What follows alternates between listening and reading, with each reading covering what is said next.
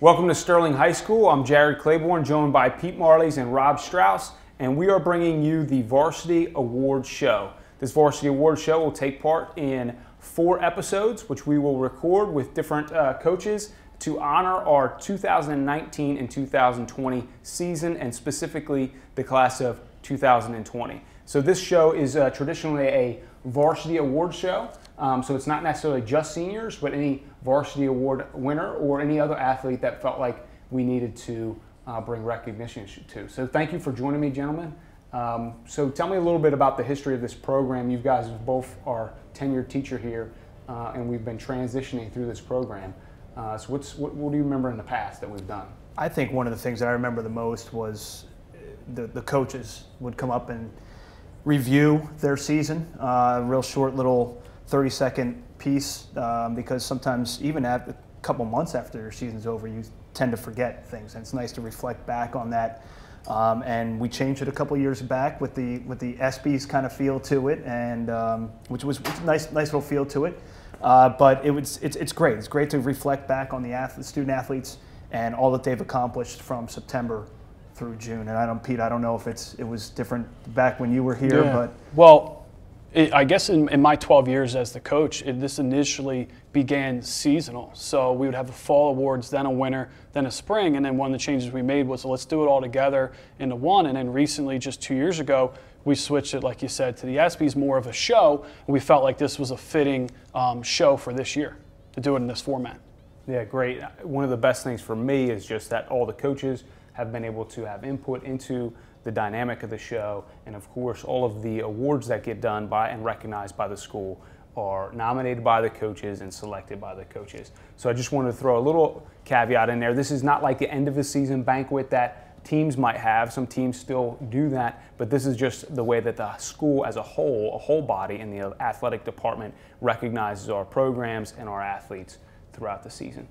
So this is episode 1, and this is the fall, so why don't we get to it. We're going to start highlighting some of the teams from the fall, their records, all-stars, and so I think we are up first with football. Football is up first. Football finishing 3-7 overall on the season, and playing in a very, very tough Colonial Conference in the West Jersey Football League. And Coach, you can attest to this as a former football coach, that it's really, really competitive. You got your Haddonfield, your West Effords in there. You also had Paulsboro, and it's very, very competitive in that division. They had played against 4 teams that were in sectional finals and/or won the sectional final of the teams advancing on to what became the bowl games for the year. Very, very competitive. What I like the most about the team is I felt like they remained competitive throughout the year, and that they continued to improve. You could see the stages of improvement through the coaches to the players on the field. So, the record is not what they would want, but I think that they accomplished much in that year, especially with a lot of youngsters contributing. Yeah, I think it's a common theme with a lot of our sports, that in our division and in our conference, or even in the case of volleyball in their conference, there's a lot of tough competition, and that's not to make an excuse for records. It's just to acknowledge the fact that our schedules are difficult, and teams are really competing against some of the best in South Jersey. And football, that's very true too. And football opened up winning 2 of their first 3 games. The opener against Triton in a revenge kind of game, a very competitive game a couple years ago, and then Triton came here, Sterling beating them 35-6. Tough loss on the road at Haddonfield, 19-6, and that's always an interesting game. We get to cover those year in and year out, and those are always really good games. Fought hard against Haddon Heights, beat Haddon Heights, and then they had their tough stretch that we mentioned earlier, the West Efforts of Paulsboro, and then a 3-game road trip at Deptford, at Willingboro, at Overbrook, in which they wound up beating Overbrook 28-6 to end up that 3-game road trip. So, Coach, a good way to end that at the very, very end. Yeah, very much so, and they got a lot to work for. They got a nice young quarterback that's going to return, and the schedule changes again for next year in the West Jersey Football League. It's going to continue to be difficult, their schedule, so they have a upward battle, but it's something that Coach and the team is ready to handle. Yeah, they ended their season with a loss to West Effort in the quarterfinal round of South Jersey Group 2. But again, as you mentioned, looking forward to a different schedule next year, which is always fun. Coach, are there any different teams that we're going to see for next year? Well, we have, I believe we still get Willingboro. I think we bring Paulsboro back. We didn't play Paulsboro. I think we played Paulsboro. We had Paulsboro here. Yeah. Yeah. So the heavy meat of Paulsboro, Willingboro, Haddonfield, West Effort is still there. Oh, we add Delran, who has been an up and coming program as well. So yeah, the schedule will remain tough. But listen, the road to the championship goes through some of those places. We always like to say through Warwick Road and Sterling High School, and that's what they'll have to do. And we also had some players that we want to mention that received some accolades through the West Jersey Football League. Dylan Jess, first team offensive line. Larry Williams, first team offensive running back. As well as Jason Schulz, who played a little bit of tight end and a little bit of wide receiver as well. Stephon Johnson, first team defensive line. Mike Estramera, first team defensive back. We called his name quite a bit during the season as a wide receiver and had a great connection with our quarterback, Jeremiah Thompson. And he winds up getting first team defensive back, and not to be outdone, in Jeremiah Thompson, second team as well for him at quarterback. So again, talk a little bit about those players and the impact that they had, and them being so young coming back next year. Yeah, great players coming back, and so that's something to build off of as a staff and as a program, not to take away from those seniors that have invested in this program and really given a lot to make it. Every year's a stepping stone going forward, and Coach Harris does a great job of recognizing and rewarding individual effort from whether they're contributing in the weight room or in the community with the things that they're doing, and then on the field. So congratulations to all of those football players on a great season, and good luck to the graduating seniors. Now, it'd be weird to have a football game and not have cheerleaders. And so the cheerleaders have done such a great job over the past several years in working with the band and the fans, and the players really do get energized from it, Pete, and you got a chance to see this from the stands. Tell us a little about the cheerleading program this year. Yeah, so like you said, I think the first thing that stands out is their support of the team and the way that they've been able to incorporate both the band and the fans. We talked about the fourth quarter and some of the traditions that they've created recently, which I think are fantastic. On top of that, what was unique about the cheerleading team this year, and I think really special, was they had the opportunity to go to Rutgers, New Brunswick and participate during a halftime show in a game versus University of Maryland. And I think anytime you're able to get our students off campus to show them different experiences, in this case, college athletics, I think, big shout out to Coach Jordan for taking your girls there. I'm sure they had an amazing experience performing there in front of thousands of people. It was really cool. And they got a chance to shine in the community as well. Working to clean up the community, which a lot of teams did this year, and cleaning up. I think it was Stratford or one of the sending districts as well. Yeah, really cool. And seniors, Rachel Kirk, Paige Anderson, Inu Uda, and Tori Stein. Coach Johnson and talking to her. I'm sorry, Coach Jordan and talking to her. She mentioned the leadership that those four had and what they've brought to the program and their commitment. So 4 special seniors graduating, and they're going to be missed. And they definitely bring the energy to the football games for sure, and also basketball games, which I'm sure you'll hear from the winter cheerleading squad a little bit later on in the program. But Coach, the cheerleading team, talk about the evolution of the cheerleading team over the years and how they built that program to interact with the van, like what Coach Marlys said. Yeah, so there's lots of different elements that are at the heart of the cheerleader, right? They really want to compete. And so we've been working through that process on when we might be able to have a competition team. Then there's also just that old school traditional cheering at a game. And then they worked really hard to work with Mr. Young and Miss Jordan and the fans. And I think that the fan element this year was raised the bar again. And a shout out to those students that were involved in the super fans. And what they were able to do. I really loved their themes that they brought this year. They had the school color day, they had the neon day, we went with an American flag day. what a great feel. And then you started to see some of the other schools, I think, picking up. You know, there's different schools that do it. Yeah. And I felt like we were leading in some of that, and that was great. And it really takes everybody, including the cheer, to be involved. Shout out Nick Anderson leading the senior superfans this year.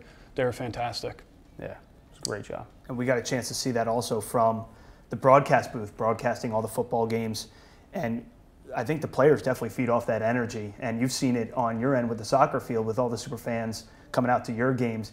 Makes a huge impact and gives the players a little extra rush. Absolutely. The players always appreciate it. And it's really just, it's part of the community feel that we're trying to build here. You know, it's not just about the athletes on the field. It's a total community effort in all aspects of the school. All right. Coach? We got to go on to boys soccer. Thrilled to have Coach Marlys here with us. Boys soccer, again, they're coming off of a great season last year. We went through a good season this year as well. One of the things that just stands out to me, I don't want to jump ahead on you, is just missing Simon for the most part of the season. It's been great to watch him grow. I had the pleasure of being with him at Summerdale Park School before he came here. I certainly missed him.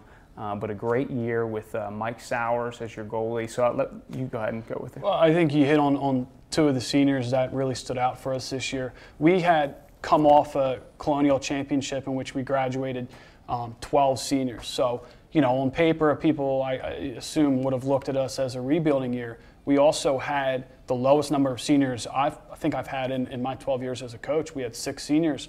But each one of those 6 seniors brought something different to the team in terms of leadership. You know, whether it was the last guy off the bench who showed up every day, put the hard hat on, went to work, and just led from that aspect to, you know, asking you to lead us in the attack or whatever it may be. The seniors this year in this particular team were outstanding, and I think that's a large part of the reason why it came down to the last game of the year between us and Haddonfield, where we had an opportunity to win the conference.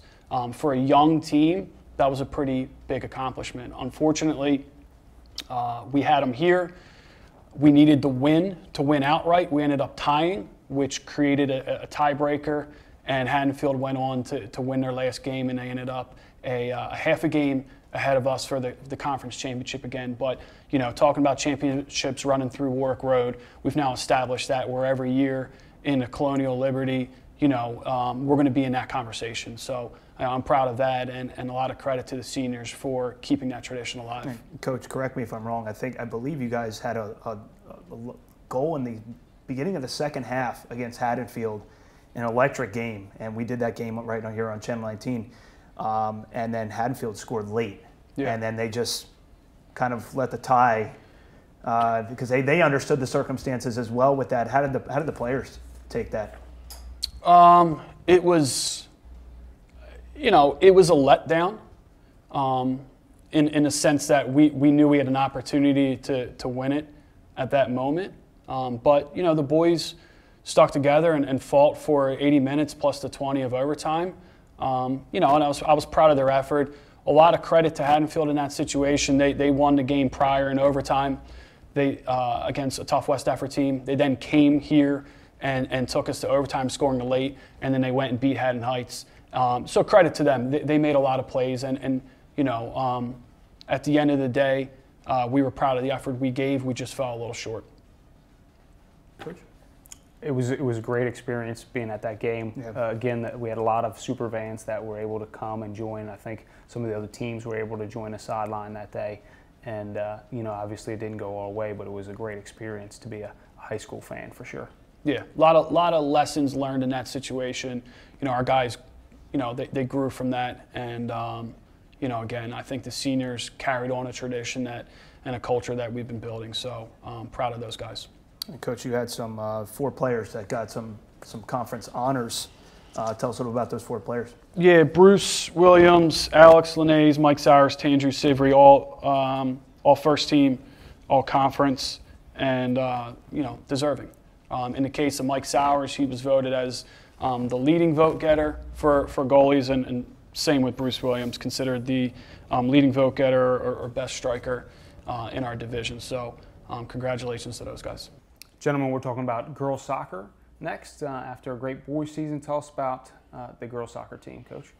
Girls soccer team, in reflecting on the year, really young team who, like most young teams, took a little bit to get going. But credit to the team as the year went on. They really started to improve. Again, we mentioned earlier about tough competition, and girls soccer is no different. You're talking about some of the best Group 1 and Group 2 schools in South Jersey are in the conference, and they're seeing really tough competition every day. Certainly led by a 4-year starter in goal, Alexis Lambertino, who is a standout here on the field and off in the school, someone who we're really going to miss. 500 career saves, which is a huge accomplishment. And, I think for a young team, it's really important to have some leadership like that, and she definitely provided that. Yeah, real tough loss for them, Coach, in the first round of the South Jersey Group 2 playoffs. We got a chance to go down to Cedar Creek and cover that game. Back and forth game. Sterling wound up losing 3-2 in penalty kicks. Alexi Lambertino actually got her hands on that last one and just kind of squeaked in. But that was one of the most entertaining soccer games I think I've ever seen at the playoff level. Really unbelievable. Yeah, I think in remembering, if I remember correctly, all of our shooters that stepped up, which I can attest to how difficult that is and how much pressure is on you. All of our shooters were freshmen and sophomore that stepped up and put the team on their back. And again, fell a little bit short, but a lot to build on. I think overall, the way they improved this year is something to be proud of. And moving forward, it's an exciting group of girls. Right, and Coach Gab Palladino, a sophomore, talk about the youth of this team. Led the team with 8 goals, and tell us a little bit about some of the all-conference nominations. Yeah, so great youth on the team with both sophomores and freshmen. Kaylee Sheehan being one of the standout players that I think we're going to talk about for a long time here at Sterling High School. But girls soccer had 2 all-stars with Lexi Lambertino being second team in the goal. Very, very exciting, and certainly we'll miss her again with her 500 career saves, and then Kaylee Sheehan being second team midfield. But really excited to see how the team definitely improved throughout the season as they began to identify themselves and find their gel, and something certainly to look forward to. And Lexi Lambertino is playing at the next level as well. Want to shout that out. Anytime a Sterling athlete is moving on and continuing to play, it's a big accomplishment, and she'll be playing in college. So congrats to her. Very good. All right, so moving on, Coach Strauss, to tennis. Yeah, tennis coming off of 2 back-to-back double-digit win seasons. Graduated 5 of 7 this past season. So it was a chance for the younger players to step up that have been working hard to try to get into that varsity role and shine a little bit. Jada Disley, who played third singles in 2018, stepped up and wound up playing first singles in 2019. We'll get to her in a little bit about how difficult it is to play at that level. Sarah Campbell and Alicia Thornton, who were both juniors this year, were a doubles team just a year ago, wound up playing second and third singles respectively. And then 4 JV players were vaulted into the 2 doubles teams roles. So everybody had a different position to play, and it's a big jump going from that JV level to that varsity level, and it's I can't tell you how big that is. And we had the first doubles team of Rebecca Kaufman and Alyssa Coleman, and then the second doubles team of Eden Shinseki and Marlys Frazier, and we also sprinkled in some JV players in there as well, so they got some experience.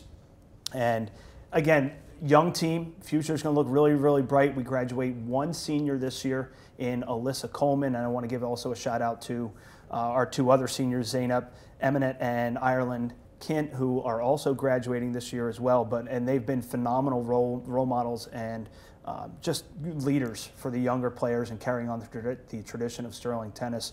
But you talk about youth in a team, Pete. It's bringing back a lot of players next year in this girls tennis team. Yeah, it's got to be exciting for you. Yeah, it really is. Outstanding performer. I mean, Jada Disley, I want to give her a big shout out.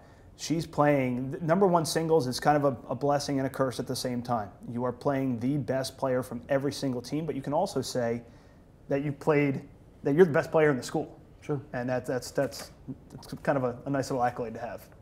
Coach, your program is always fun to be around. The girls are always thrilled and excited about their sport and participating in it. You do often some different activities, whether it's with Highland, we've done our scrimmage, and that's been a thing. Really enjoy when you bring back when the students get to select somebody that's made an impact to them, and you invite them to the match that day, and that's really a special moment for both the students and the people that are invited. So there's great traditions you're building around that program that continue to attract. Yeah, and I think it's a lot of fun for the team as well. It's a good team bonding experience. We brought back, we call it our teacher appreciation match, and we also do a parent match where the parents can pair up with their daughter and play a doubles match. We kind of put a ladder together, but I think the teacher appreciation match is great because we've seen teachers not only from Sterling but also from Somerdale Park and all the sending schools and everything. So it's a nice thing to do. We do a team fun match with Audubon, and I want to shout out Coach Bouch from Audubon. We started this just to have fun playing the sport of tennis and just enjoying it. So we play our match business first, and then we order a bunch of pizzas and have some fun afterwards. So it's just something nice. It breaks up the seriousness of the match a little bit and have some fun. That's really, at times you kind of need that break a little bit. So, but we're really looking forward to next year and the challenge of getting these younger players better and getting them ready for the next level. Very good, very good. All right, so that puts us into our next sport, cross country, I think. Yeah, cross country. So, Mr. Strauss, as a runner, I know you have a little bit of insight of what it takes to be a cross country runner. So tell us about that. Running it's definitely, obviously physical, very, very physical, but it's also a lot of mental aspects of it as well. When do you don't want to go out too fast, and how do you pace yourself? And Coach Baines has done such a phenomenal job with this cross-country team. Had two people who we're going to mention who wound up getting second team all conference, but they had, if you combine the boys and the girls season, they had a 500 record. And there's been a really, really strong tradition of running here at Sterling, and some newcomers like Riley Mansfield have really, really helped carry on that tradition. And running's not easy. You're talking about a 3.1 mile course, and you're trying to do it as fast as humanly possible. And some people, it's kind of a love-hate relationship with running. Some people either love to do it or you can't stand it. And I'm one of those people that absolutely loves to run. And there's just something about it that just, it's awesome. And these kids do such a great job. They've got great numbers out there, Coach. And, some of these courses are not easy.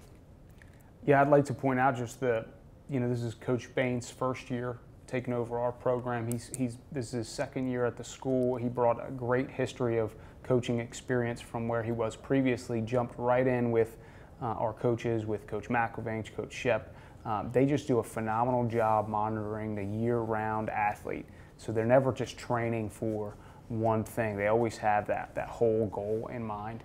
And Coach Baines fit right into that, develop relationships with students right away. And that's always a huge factor that we want to have at Sterling, just the relationships with students that the coaches might have. And he's done a great job with that. Some great names here, though, of some of the athletes that did well. Yeah, Coach wanted us to shout out Tyler Criswell, who was a medalist at the Camden County All-Star Meet, finished 21st at sectionals. Alex Brown, he said, was his most consistent runner all season. Was probably one of the hardest working members of the team from summer till the end of the season. And Cole Doms and Greg Santilli, wanted to shout them out. And as you can see on the screen there, Sierra James and Riley Mansfield, who we mentioned earlier, second team all-conference accolades for them. And Paige Jewell also did not get any accolades in terms of the all-conference, but was a medalist at the Camden County All-Star Meet with a 21:46. So you're talking about around a 7-minute mile or so. It's pretty impressive. Pretty impressive. At one point in my life, long time ago. But that girls team, the girls cross country team, I think 7-3 on the year, really impressive build. And like you mentioned with Coach Baines, I think you talk about people to keep an eye on, or coaches to keep an eye on. A lot of respect for what Coach Baines is doing, taking over for Coach Blumstein, who built such a really strong cross-country team. I just know the numbers have gone up, and Coach Baines is a lot of respect for him and the work he's doing. I think that both of those programs are in really good hands with him. and every member of the team set a personal best and at the Camden County All-Star Meet on October 24th. And that is just a testament of how much work he puts in and how you pace yourself over the course and you build yourself up for that last meet of the season. And if you're hitting your personal bests at the end of the season, you know you've done it right. And so shout out to Coach Baines and the boys and the girls that did such a phenomenal job of running and competing meet in and meet out every single time that they got out there on the course. So great job by them, Coach. Very good. Speaking of coaches who are doing a really good job, Coach Jarod with the field hockey team, someone who I have a lot of respect for in what she's establishing there with the field hockey team. And we've talked about tough competition, right? And that your record doesn't always reflect your success. I think they're a great example of that. So if you look at their record, you may not think they had a successful year, yet that's the team that went the furthest in the playoffs, right? So they were tested, they were challenged, and then once they got into the playoffs and they got outside Road Warriors, they started upsetting teams and made it to the semifinals of South Jersey, which is a huge accomplishment. Credit to those seniors, credit to the coaching staff, but I think the field hockey team has a lot to be proud of in upsetting two teams. Or I think the first one was at home. The second one they went on the road, made it to the semifinals, and then went to that semifinal match and proved themselves. And again, really strong program that I think is got a lot to be excited about. I think it was Lower Cape May. I think they had to go all the way down to Lower Cape May, I believe, if I remember correctly, Coach. Yep. Lost a tough one down there, but getting that far in the tournament, not only it's a testament to Coach Jarod and the rest of her staff and the players, but now you're starting to put Sterling Field Hockey, who is consistently getting to those second, third rounds in the playoffs, starting to put them on the map a little bit. And a couple players that we wanted to shout out, Sienna Torrey, started as attacker her freshman year and then made the switch to a defender and had spent 2 years on varsity. And Liv Williams, who we mentioned as one of the best all-around athletes probably here at the school, second team all-conference honors for her, Coach. The season, again, you saw the team progress very good. And I just wanted to point out Coach Waters with Liv Williams. Liv clearly was a dominant figure on the field, but she went through some injury, and Coach intentionally sat her out in games to help her heal. And then as they went into that playoff run, that healing had completed, and Liv she really went off and really helped drive that team to doing a great job and making it, again, raising the bar that she continues to do with that team, Coach Waters. So exciting time. And Pete, that's a tough decision to make as a coach, sitting arguably one of your best players out to heal and to get ready. Yep. And you as a coach, I'm sure you've been in that situation probably with some of your soccer players as well. Do you sit them? Do you play them? You want to win, but are you gearing up for a playoff run? Yeah. So. It is, but it isn't a tough decision, right? It's a tough decision because the kid wants to be out there. Right. But you always have to err on the side of safety for that athlete and doing what's best for the team. And I think she made the right call. And it's just great to see those seniors and CC Torrey and Liv Williams get to the point their senior year that they've been working towards. So great effort by all the girls in the field hockey program. Making a quick transition now, Coach, to the girls volleyball team. It's finished 15-9 on the year. Head coach Bill Scully doing a fantastic job with the girls volleyball team. Tell us a little bit about what they had on the only indoor facility here in the fall. Yeah, that program is traditionally very strong and continues to do so. I think that they may have finished a little bit earlier than what they had desired, but you could see them again build throughout the year. Great leadership with of seniors, with Diamond, with LaTanya Barry, and I know I'm missing some names there, but that you'll help me with. But what I liked with Coach Scully is he continued to progress that team along, and their competition level, speaking of which, is extremely high. When you're traditionally a good team, other teams want to play you, right? And that helps build their seed and preparation for the playoffs. So they have the highest level of schedule that you possibly could have. Yeah, they're playing against the Morristowns, the RVs, the bigger schools. They're being invited to the best tournaments. Correct. Right. So that's a credit to that program and what they've been able to establish over the past decade, really. So. Yeah. And they qualified for the playoffs as in Group 2 as an 18 seed. Now you're looking at an 18 seed and you're like, okay, but volleyball is grouped a little bit differently where it's statewide as opposed to sectionally where we're used to with soccer and with tennis and other sports where you only have 16 teams. So now you're talking about a much wider field. Huge field, traveling all over the place. Tough to get quality film on them and really break them down. You just got to go in and play in your best game. And, it was fun to watch the girls volleyball. One of the things that's always attractive about their sport is just the amount of cheering and camaraderie that you get to see right on the court throughout the game. And these girls were great at that. And they had 3 players named to the All-Conference All-Star Game in Diamond Free, Ashley Kearney and Savannah Boyce, and 1 player in Diamond Free chosen to play in the statewide All-Senior Game, which is a huge, huge accolade for Diamond Free. So congratulations to her. And Coach, you got a couple conference honors as well. Yeah, we have 2 first-teamers with Savannah Boyce and Ashley, both receiving first team, and then Diamond Free receiving second team as an outside hitter. Excellent participants in the girls volleyball program. So kudos to Coach Scully and the rest of the girls on a fantastic season. Again, finishing 15-9 and 3rd in their Burlington County Scholastic League Patriot Division. That's a lot to say. Very much so. So those are our false teams, and one of the things that has always been a tradition, the Board of Education likes to recognize and honor the teams and the players from the team, and so they approach all of the coaches, and the coaches get to select 1 or 2 student athletes that might be their outstanding performers, or different teams use it different ways, but each coach gets to select 2 from their team, 1 or 2 depending on the program. So we wanted to make a recognition of that at this time. So we have, if you guys will help me, football. We'll start with them. Yeah, football. Jason Schulz and Brandon Grace will receive the athletic awards for that. Coach, you want to take your soccer guys? Sure. Boys soccer, Alex Linnaeus and Mike Sowers, 2 seniors, 2 players who've been through it with us. 3-year varsity players who've just done a lot for the program.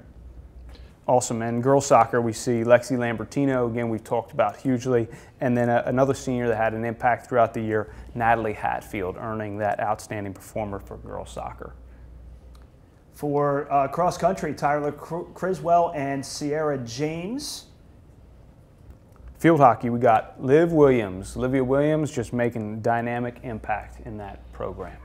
Volleyball, we have Diamond Free and Naja Satchel. One thing about Naja Satchel, we didn't mention her when we talked about volleyball. This is an athlete who did not make the volleyball team as a junior and is now going to be playing in college, which is just, I can't stress how impressive that is, that she put the work in to do that. Great student, great athlete, so huge shout out to her. And last but certainly not least, from the first singles position on the girls tennis team, junior Jada Disley. So that wraps up your Fall 2019 Board of Education Athletic Awards, Coach, and I believe we still have some more. Yeah, so we go into a little bit more exciting is we have some awards, and there's more for the year, but for the fall we have certain awards that are nominated by the coaches, and then we create a pool, and then the coaches then review that pool and then vote on those that might be the winners in these things. So we're going to start off with the most improved athletes from our fall season. So I guess I'll read out who were nominated here. Does that sound good here? So we have in football, we have Jason Schulz. In field hockey, Caitlin O'Keefe. Volleyball, Ashley Kearney. And we have Kevin Martin, right? Riley Mansfield. And then Rachel Kirk for cheerleading. So these are those that are nominated, recognized as most improved throughout their season. So, and our winner is Riley Mansfield, if I'm not mistaken. You're right. It is Riley Mansfield. For our most improved in the fall, the winner is Riley Mansfield. Congratulations, Riley. So then we go into the female athletes of the fall, And Coach Marlys, why don't you give us those names? So the fall female athletes, we have Alexis Lambertino for girls soccer nominated, Olivia Williams for field hockey, and Sierra James for cross country. And the winner is Olivia Williams. Very good. I waited to see the picture that time. Congratulations, Liv Williams, on fall female athlete. And Coach, take us through the male athlete nominees. For the nominees in the male category, Mike Sowers, Tyler Criswell, Dylan Jess, and Jason Schultz. And the winner is Mike Sowers. Great job, Pete. Say something again about Mike. I mean, over the past 2 years, Mike started high school, and we tried to make him a field player, and he played in the field most of the time. And then junior year, we transitioned full-time to goal, which is not an easy transition. He stepped right up. He is a heck of an athlete. We won the championship last year in large part because of saves he made, really standing on his head at times. And then this year, it just carried over. Again, he was first team all-conference. And, I think if we would have went a little bit further this year, our record was a little bit stronger. He's an all-South Jersey caliber goaltender playing in the next level. So a lot of praise for him. I can continue talking, but I think we're running a little long already. Great. So those two, the male and the female of the season, will be added to the pool for male and female Athlete of the Year, which we will see in episode 4 of our series on Varsity Awards. So again, this is the Varsity Award Show. Thank you, coaches, and all the coaches that participated in both nominations and providing us the information for this program. This is episode 1, the fall season, and we'll see you again on the next one. And that's a big go Knights.